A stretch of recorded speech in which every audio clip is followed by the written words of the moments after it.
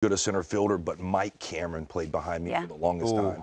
Just the comfort in what you, as a pitcher, Cedric Mullins. The Mariners are off. They begin a series in Kansas City against the Royals. They will wrap up the week beginning a series on Friday with the Astros. The Orioles, meantime, they are in San Diego as they continue their West. Still lose thanks to that collapse in the ninth inning. So, bigger deal from yesterday, Jake, in your mind. The Marlins comeback or the Yankees collapse?